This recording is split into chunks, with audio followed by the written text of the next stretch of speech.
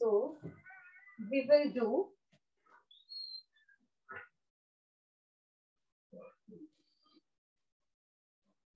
nucleotides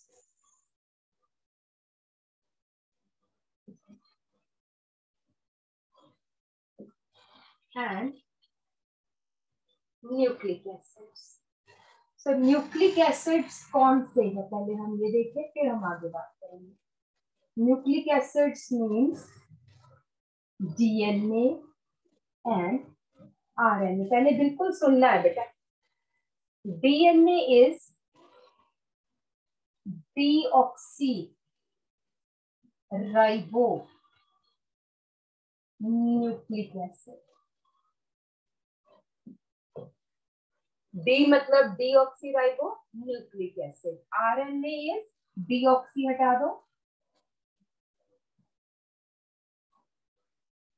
ribo nucleic acid. Nucleic acids जो है these are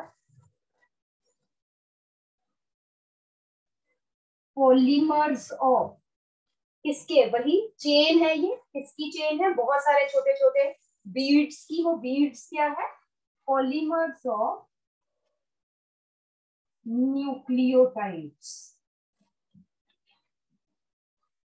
joined by phosphodiester bonds. जैसे sugars है तो ग्लाइकोसिडिक बॉन्ड्स, प्रोटीन्स है या पॉलीपेप्टाइड है तो पेप्टाइड बॉन्ड्स, लिपिड्स है या फैट्स है तो एस्टर बॉन्ड, और यहाँ पे फॉस्फोडाइस्टर है. ठीक है जी. अब हम आ जाते हैं न्यूक्लियोटाइड्स. तो सबसे पहले तो वही, अगर ये पॉलीमर इसके है तो हम कहेंगे ये मोनोमर है न्यूक्लिक एसिड्स. तो nucleotides these are monomers of nucleic acids. Nucleotides के कंपोनेंट क्या है,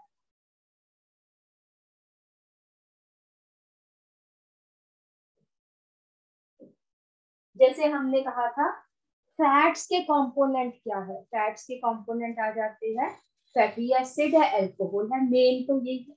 इसी तरह न्यूक्लियोटाइड्स के क्या कंपोनेंट है, इसका है फर्स्ट है पेंटोज शुगर. पेंटोज शुगर क्या है, 5 कार्बन. पेंटोज मीन्स 5, सो 5 कार्बन शुगर. सेकंड है H3PO4 या फॉस्फोरिक एसिड.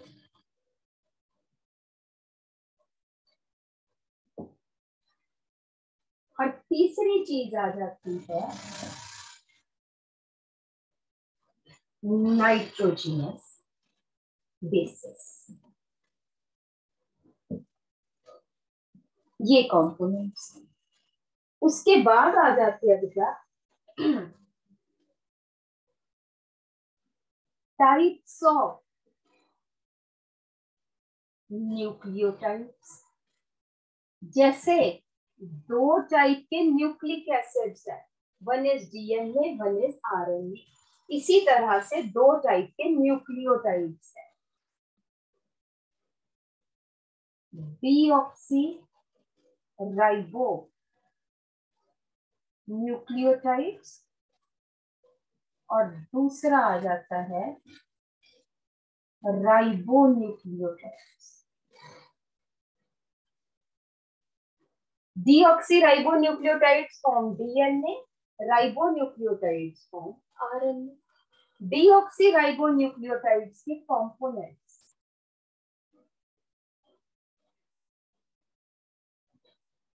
तो यहाँ पे deoxyribose शुगर, जो 5 कार्बन शुगर है बेटा, वो कौन सी शुगर है, डीऑक्सीराइबोस. दूसरा H3PO4 कॉमन है, सभी में ऐसा है। तीसरा है नाइट्रोजन बेसिस। कौन कौन से हो सकते हैं?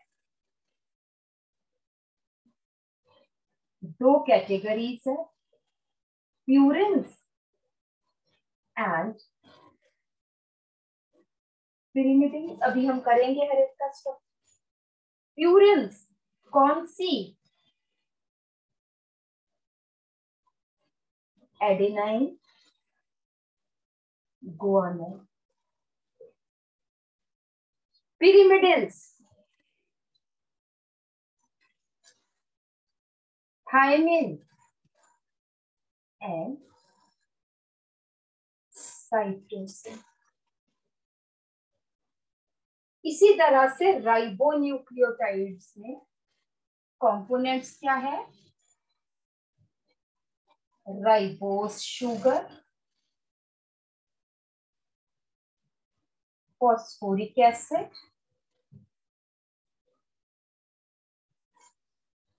Purines, pyrimidines. प्यूरिन्स तो इसी की तरह से है,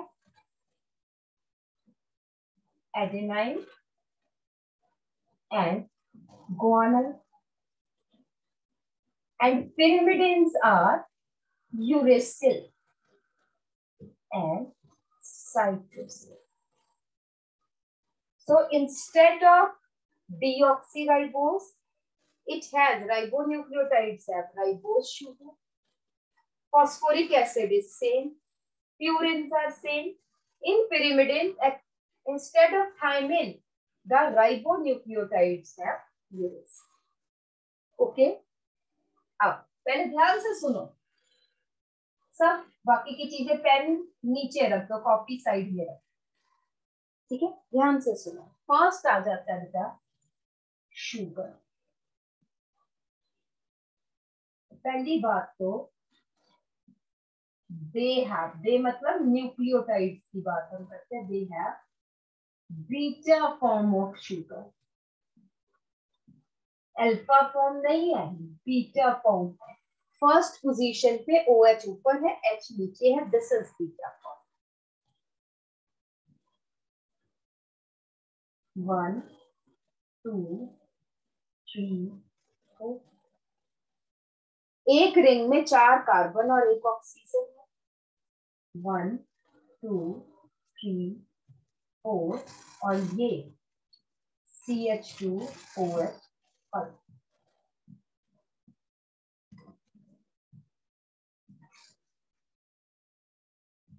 और यहाँ पे फर्स्ट पोजीशन पे OH ऊपर है, H नीचे है, तो ये beta sugar. This is beta ribose.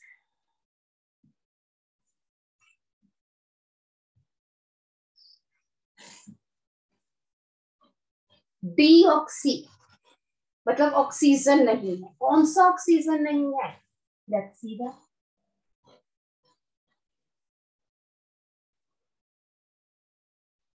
ये फर्स्ट, ये सेकंड पोजीशन पर नो यहां पर हाइड्रोजन और यहां पर भी हाइड्रोजन।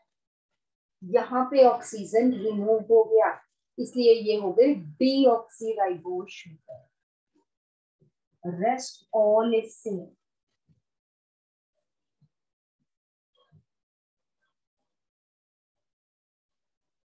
ये स्ट्रक्चर्स मैंने आपको पिछले लेक्चर्स में जहां पे हमने कार्बोहाइड्रेट्स किए थे वहां पे बताए थे कैसे बनाने। तो this is beta deoxyribose sugar. Is it okay? ठीक है जी। तो ये अभी हमने शुगर का स्ट्रक्चर हमने बनाया, ठीक। तो फिर अब आप ये बाकी का लिखो ताकि बोर्ड खाली हो, और फिर हम आगे। सेकेंड कंपोनेंट आ जाता है बेटा H3PO4। ये आपको पता है, phosphorus double bond O, OH, OH, O, H3, PO4. This is phosphoric acid. Third आ जाता है बेटा प्यूरिन्स. प्यूरिन्स का बेसिक स्ट्रक्चर अगर हम देखें, साइड चेन की हम बात नहीं करेंगे, बेसिक स्ट्रक्चर हम देखें, N C N C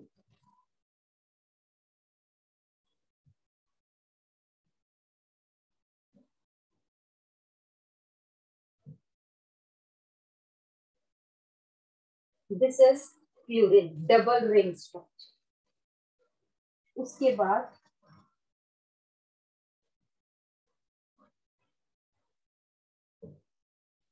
pyrimidine, again basic structure अगर हम देखें तो वो सिंगल रिंग है, N C N C C double bond C. बाकी सब जो है side chain. So these are the purines are double ring structure, pyrimidines are single ring structure. These are 9 membered. 1, 2, 3, 4, 5, 6, 7, 8, 9. 9 membered double ring structure.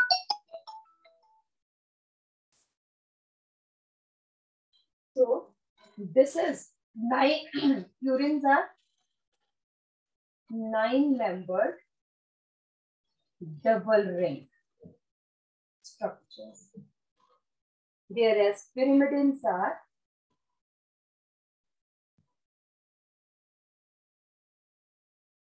6-membered single ring structure. ठीक है. अब ये देखो कि ये ज्वाइंट कैसे होती है.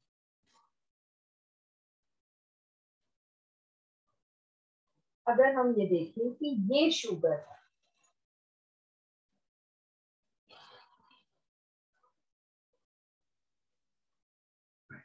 शुगर में ये फर्स्ट, ये second, third, fourth, CH2OH, HOH. Let us से हम डीऑक्सीराइबोस की बात कर रहे हैं, beta sugar plus phosphoric acid plus nitrogen base. तो कहां पर अटैच होगा? यहाँ पे देखो बेटा, यहाँ पे OH है, इसका एक नाइट्रोजन बेस का H होता है, दोनों में रिएक्शन होता है, तो यहाँ पे कोई O नहीं है, नाइट्रोजन बेस H तो है, बाकी सब ऐसे ही. और यहाँ पे CH2OH, मैं ये बनाकर दिखा रही हूँ, P ऐसे लिख लो, कैसे जैसे मर्जी लिख लो, कहीं पे भी डबल बॉन्ड. और यहाँ पे ये OH इस OH से रिएक्ट किया, 1 वाटर मॉलिक्यूल निकल गया, तो क्या रह गया? सिंगल. This is 1 nucleotide.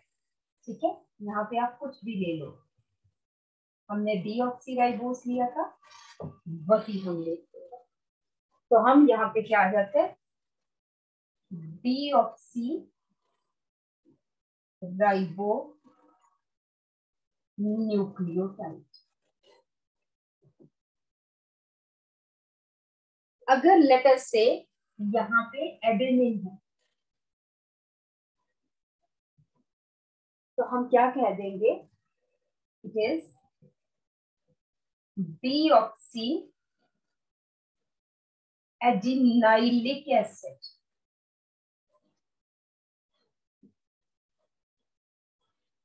या फिर डीऑक्सी एडिनोसिन मोनोफॉस्फेट।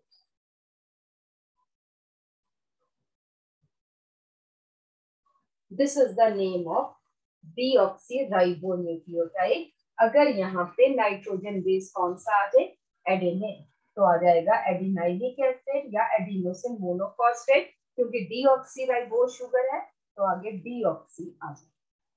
राइट, बनाओ।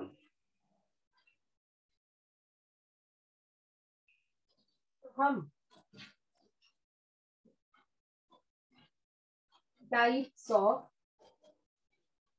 न्यूक्लियोटाइड्स हमारे पास कौन से है, हमने कहा है डीऑक्सी राइबो न्यूक्लियोटाइड और दूसरी तरफ है राइबो न्यूक्लियोटाइड। यहाँ पे अगर हम बात करेंगे, first is deoxy adenylic acid या फिर डीऑक्सी एडिनोसिन, एडिनोसिन मोनोफॉस्फेट, एक फॉस्फेट है, मतलब अगर ये फॉस्फेट हटा दें तो ये क्या है, डीऑक्सी एडिनोसिन। ये याद रखना है, एडिनोसिन मतलब राइबोस शुगर या कोई सी भी शुगर है, sugar plus nitrogen, nitrogen base, that is adenosine. ठीक है, तो ये है डीऑक्सी एडिनोसिन मोनोफॉस्फेट, या फिर इसको हम और कैसे लिखते हैं, डीऑक्सी एडिनोसिन मोनोफॉस्फेट,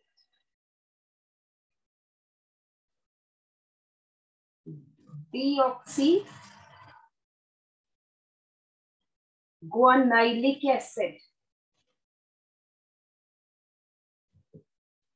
डीऑक्सी, आपने मेरी तरह नहीं लिखना, पूरा लिखना है, guanosine monophosphate, deoxy GMP. Third आ जाता है deoxy AMP and GMP meaning AMP adenosine monophosphate, GMP guanosine monophosphate. ठीक है समरी,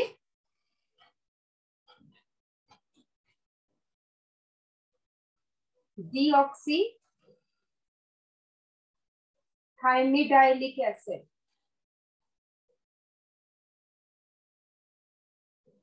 डीऑक्सी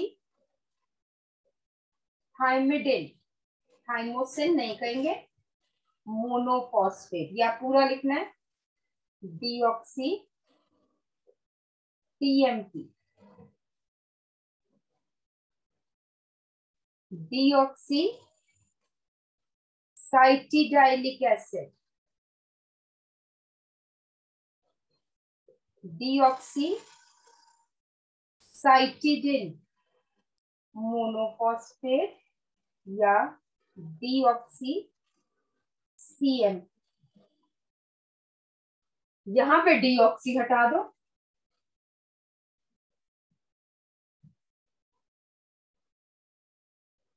एडिनाइलिक एसिड और एडिनोसिन मोनोफॉस्फेट और एएमपी। इसी तरह से ये आ जाएगा, ये आप खुद लिखो। थर्ड, यहाँ पे थायमिन की जगह क्या आ जाएगा, यूरेसिल, तो इट इज यूरिडाइलिक एसिड या फिर यूरिडिन मोनोफॉस्फेट, यूएमपी। बाकी सब सेम है, राइट ऑन दिस। नेक्स्ट आ जाता है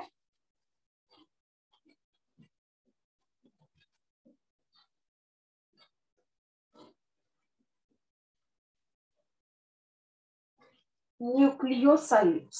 क्या है nucleoside? Nucleotide minus phosphoric acid, या हम कहेंगे डीफॉस्फोराइलेटेड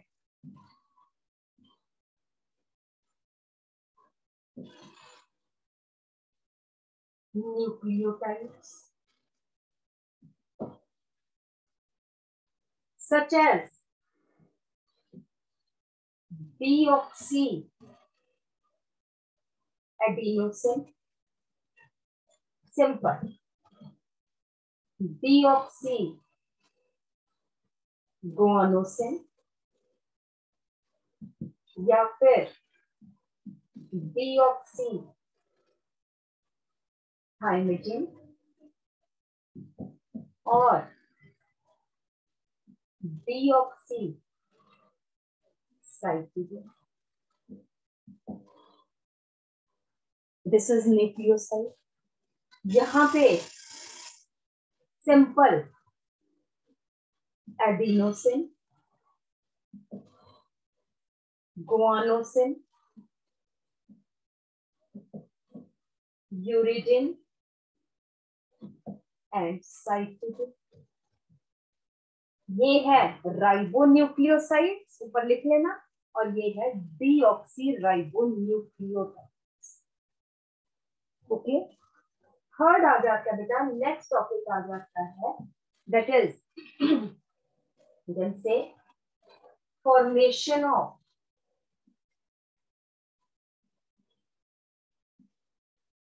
डायान्यूक्लियोटाइड.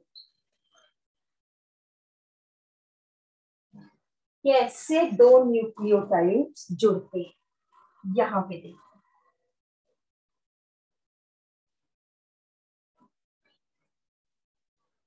थोड़ा सा मैं साइज छोटा है तो मैं थोड़ा सा जूम कर देती ताकि आपको क्लियर नजर आए.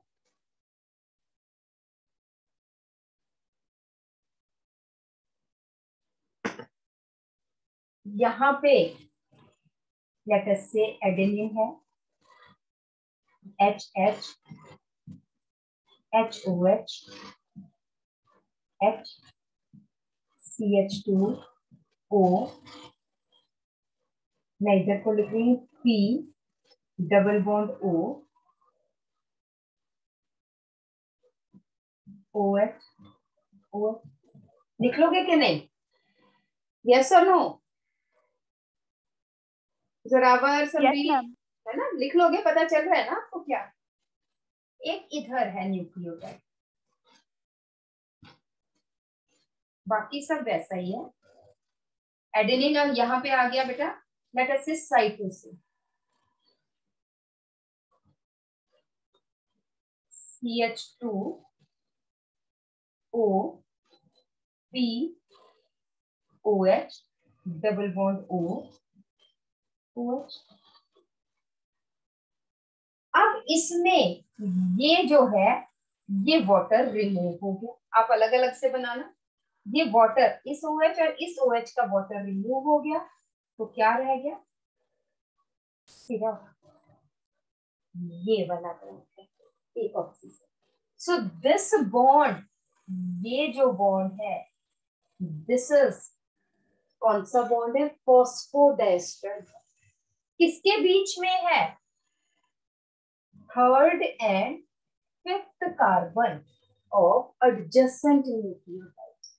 The phosphodiester bond is formed between OH of third carbon and OH of fifth carbon, right? या OH of phosphate attached with the fifth carbon. So this is phosphodiester. 3 to 5, 3 और 5 के बीच में bonding. Yes, so this is dianucleotide. आगे हम बाद में करते हैं, पहले आप ये बना.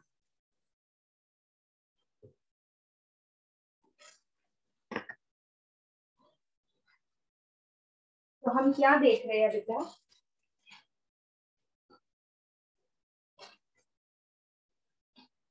Polymer of nucleotides. अगर हम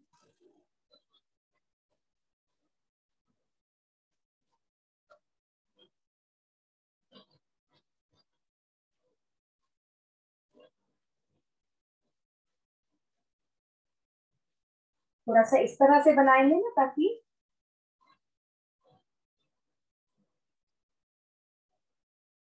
CH2O P O double bond O, ताकि ये इसके ऊपर है, CH2O P O double bond OH। तो इस तरह से बिल्कुल स्ट्रेट लाइन में नहीं, थोड़ा सा। तो यहाँ का कौन सा एंड फ्री है?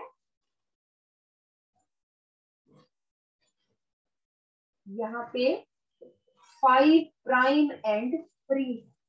और अगर हम लास्ट का देखेंगे तो यहाँ पर 3 प्राइम एंड फ्री हो। So this chain runs in, हम कहेंगे 5 to 3 प्राइम। अगर हम हम क्या कहेंगे कि this polynucleotide chain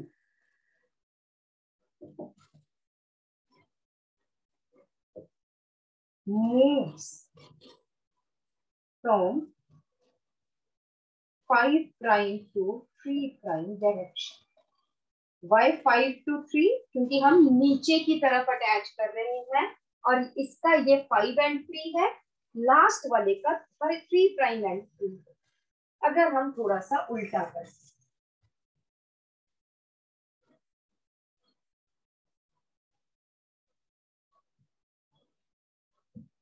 this is 1 2 3, अब ये है CH2O P double bond OH।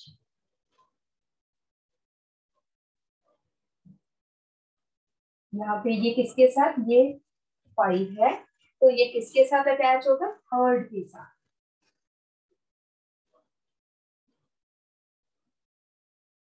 हम ऊपर कर लें क्योंकि ये तो करनी है।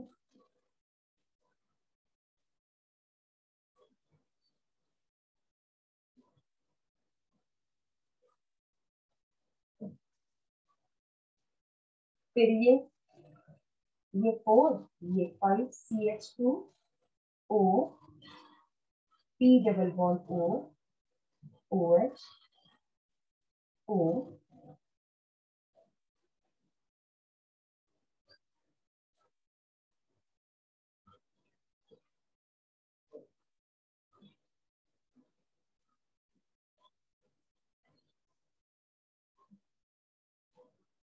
इसका कौन सा एंड फ्री है? फर्स्ट वाले का, थर्ड वाला। और इसका कौन सा एंड फ्री है? इसका है 5 वाला। तो this chain runs from 3 prime to 5 prime direction।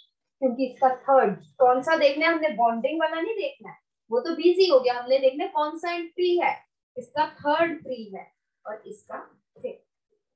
ठीक है, ये बाद में बनाना, पहले यहाँ पे लिखो। इन dinucleotides, write down, in dinucleotides the two nucleotides are joined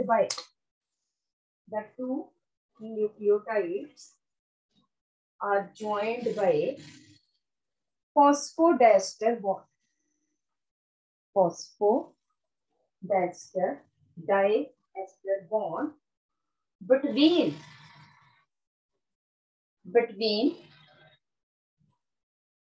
hydroxyl of third carbon of one nucleotide and hydroxyl of phosphate attached with fifth carbon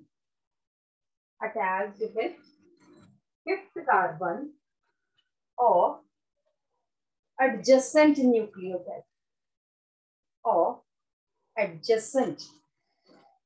nucleotide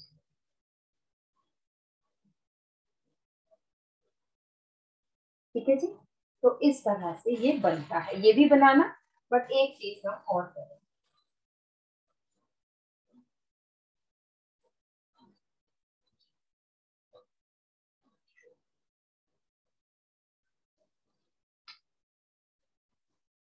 एक बी आ जाता है, बी पार्ट आ जाता है हायर न्यूक्लियोटाइड्स। हायर न्यूक्लियोटाइड्स का क्या मतलब है? Nucleotide having more than one phosphoric acid, that is called as higher nucleotide. For example, ATP, आप इसकी फुल फॉर्म लिखना एडिनोसिन। एडिनोसिन कैसे बनेगा? एडिनो, डीऑक्सी नहीं है, एडिनोसिन है, इसका मतलब राइबोस शुगर है, बीटा राइबोस है, यहाँ पे एडेनिन फॉस्फेट, ये बीटा राइबोस है, यहाँ पे H CH2O P double bond O OH, एक फॉस्फेट, दूसरा फॉस्फेट इसी के साथ ही अटैच्ड है,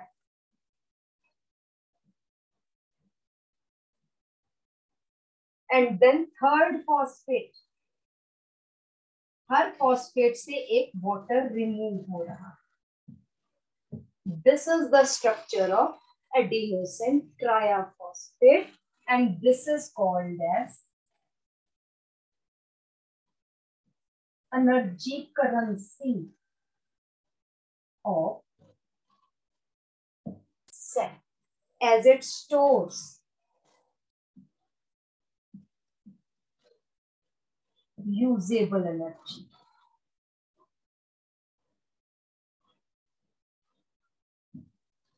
This is ATP, higher nucleotide.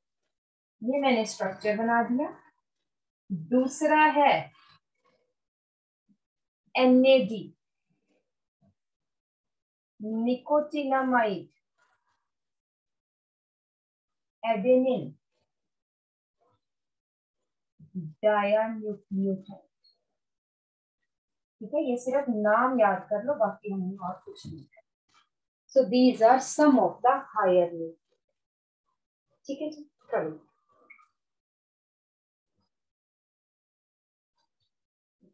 Next हम आ जाते हैं nucleic acid, that is structure of DNA. बेटा एक्चुअली डीएनए आरएनए का स्ट्रक्चर +2 में ज्यादा डिटेल में, मैं यहाँ पे थोड़ा सा बेसिक बेसिक तो बता ही दूंगी। This is DNA is double helical structure.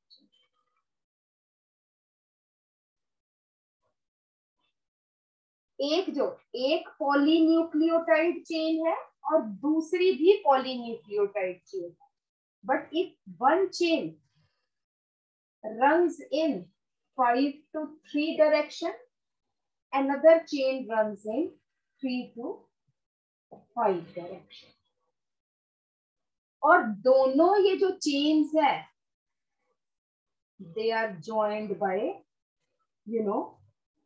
Hydrogen bonds. कैसे, वो अभी हम बताते हैं।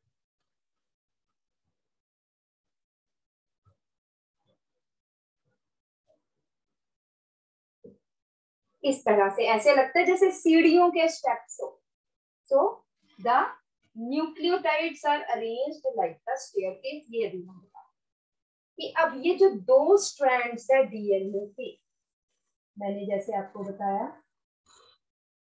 कि वन चेन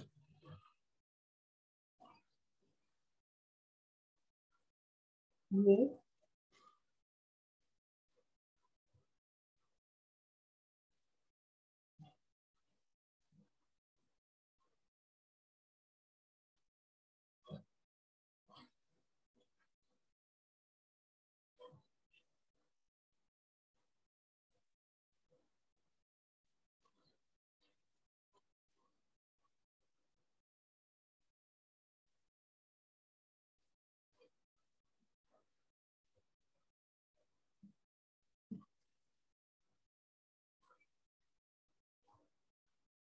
ये अगर एक पॉलीन्यूक्लियोटाइड चेन है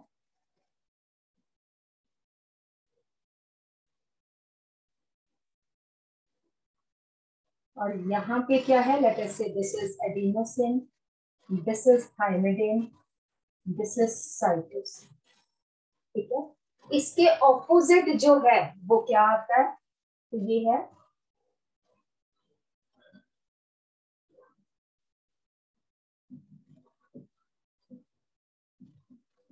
this is 5 prime and this is 3 prime. ये 5 to 3 चल रही है इस तरह। और अगर हम यहां देखें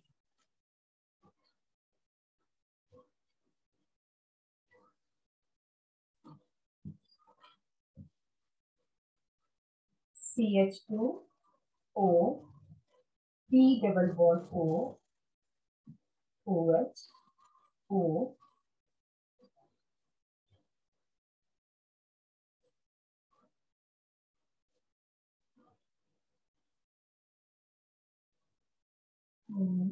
थोड़ा सा मैंने गलत बना दिया।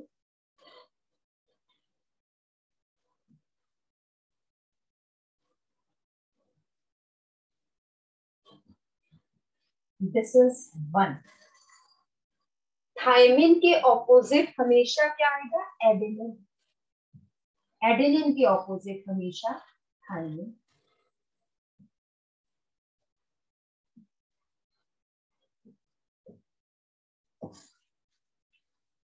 यहाँ पे फिर इसका 5 प्राइम से है CH2O P double bond O OH,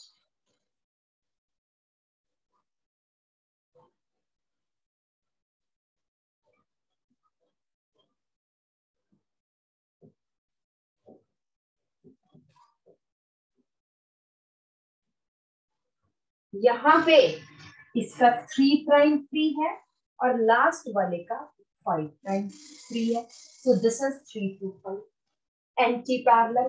एक स्ट्रैंड 5 to 3, दूसरा 3 to 5। एंड नाइट्रोजन बेसिस के बीच में हाइड्रोजन बॉन्ड्स बनते हैं। एडेनिन एंड थायमिन के बीच में 2 हाइड्रोजन बॉन्ड्स है। साइटोसिन एंड गुआनिन के बीच में 3 हाइड्रोजन बॉन्ड्स। साइटोसिन के ऑपोजिट हमेशा गुआनिन, थायमिन के ऑपोजिट हमेशा adenine, right. So this is the DNA structure. Structure of DNA was, it was proposed by, ध्यान से सुनो फिर लिखना, proposed by Watson and Crick in 1953. Another is, it is based on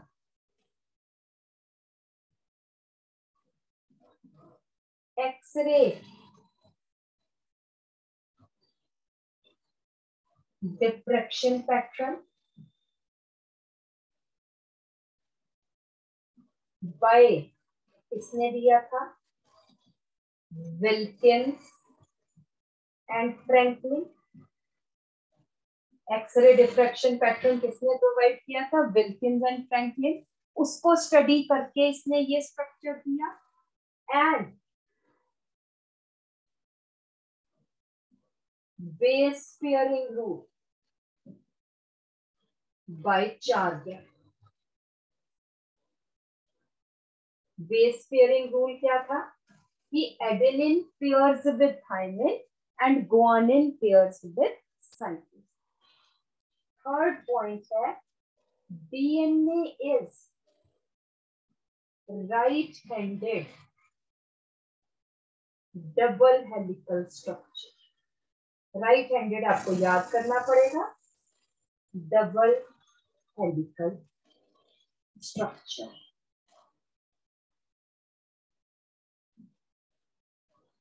The two helices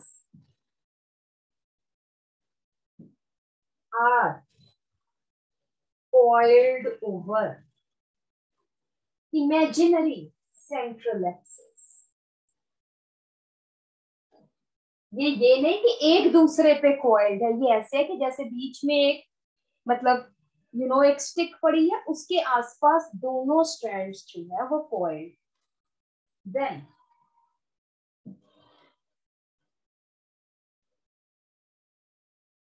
the two helices are joined by कौन सा bond? Hydrogen bonds. ये जो है ये दो ये तीन hydrogen bonds between nitrogen bases. ठीक है, उसके बीच में हाइड्रोजन बॉन्ड्स बनते. Another is two helices are not parallel but are anti-parallel. क्या मतलब है? Anti-parallel का मतलब है that is one helix is 5 prime to 3 prime and other is 3 prime to 5 prime. ये ऊपर डैश है, इसको हम कहते हैं प्राइम. Another feature है two helices are not similar but are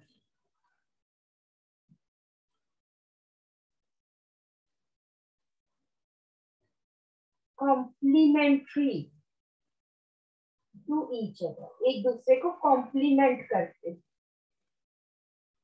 That is adenine pairs with thymine and guanine pairs with cytosine. Adenine के साथ नहीं. It is adenine with thymine and guanine with cytosine. Width or diameter of DNA, it is 20 angstrom. ये जो है this is 20 angstrom. अब अगर हम एक कॉइल देखें,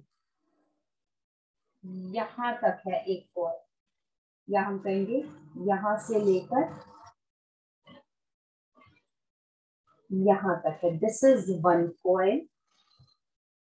length of one coil is 34 angstrom. ठीक है, तो मैं थोड़ा सा इधर लिख रही हूं. 9 पॉइंट है. Length of one coil 34 angstrom या फिर 3.4 nanometer. Each coil has 10 base pairs. अब हम क्या बोलते हैं बेटा? ये एक वन बेस पेयर है, ये सेकेंड बेस पेयर. दो न्यूक्लियोटाइड्स एक बेस पेयर बना रहे हैं. ये दो, ये तीन, इस तरह से बेस पेयर्स है. और इस तरह से यहां से लेकर यहां तक 10 बेस पेयर्स आते हैं. Is it okay? So this is the structure of DNA. करो जल्दी से. नेक्स्ट पॉइंट लिख लीजिए. एस प्यूरिन्स, एडेनिन प्यूरिन है, और जो यहाँ पे है थाइमिन, वो क्या है? पिरिमिडिन है. As purines always pairs with pyrimidines. As purines always pairs with pyrimidines. Therefore,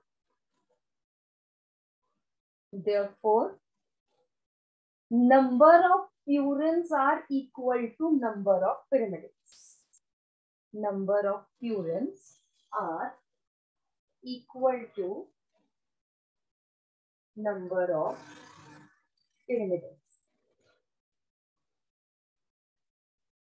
चार्गेफ ने क्या कहा देखो, प्यूरेंस ओवर pyrimidines इज 1, क्योंकि दोनों इक्वल है, 5 है तो 5 over 5 1, या फिर हम कहेंगे adenine plus thiamine, adenine plus guanine over cytosine plus thiamine is equal to 1, या फिर क्योंकि एडेनिन जो है वो थायमिन से पेयर करता है, जितना एडेनिन होगा जितना थायमिन होगा वो 1 होगा, जितना गुआनिन उतना cytosine, this is base pairing. ठीक है, लिखो जल्दी से।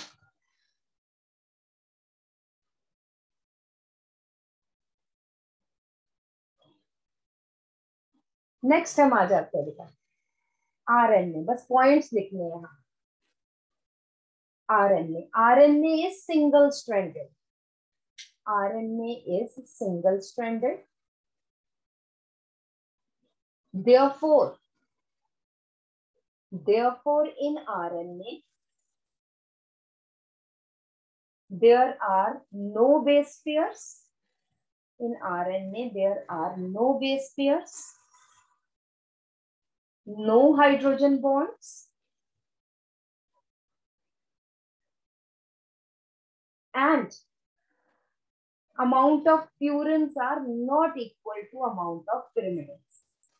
Amount of purines are not equal to amount of pyrimidines. Second point, RNA is more reactive and thus unstable.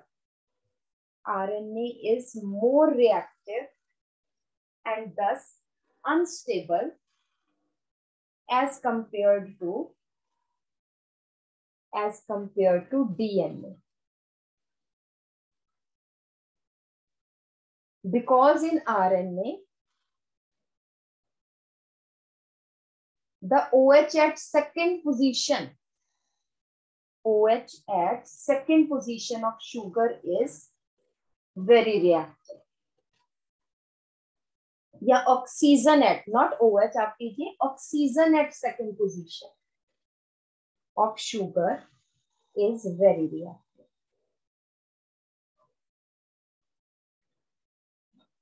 Third point आ जाइए, uracil of RNA is very reactive. हाँ जी बेटा. Ma'am second position of sugar is more reactive. Okay. DNA में deoxyribose sugar है, वहां तो second position पे दोनों जगह HH है, और आरएनए राइबोन्यूक्लियोटाइड्स में सेकंड पोजीशन पे ऊपर H है, नीचे OH है, तो इसलिए ऑक्सीजन वो बहुत रिएक्टिव है. और तीसरा पॉइंट है, in RNA uracil is highly reactive. DNA में यूरेसिल है ही नहीं है, in RNA uracil is highly reactive.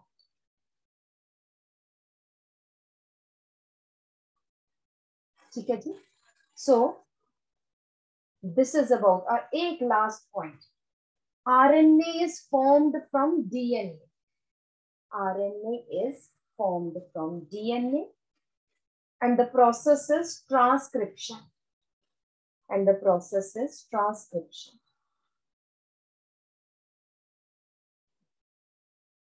और नेक्स्ट आ जाइए, DNA is formed from the parent DNA.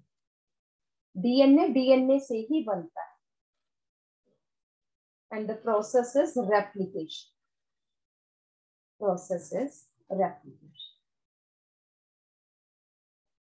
Okay जी. तो बेटा ये पढ़ के आओ, सैटरडे को हम इसी में से ही कुछ क्वेश्चंस करेंगे और फिर आगे बढ़ेंगे. Okay. So okay ma'am. Thank you बेटा. Bye bye. Okay ma'am.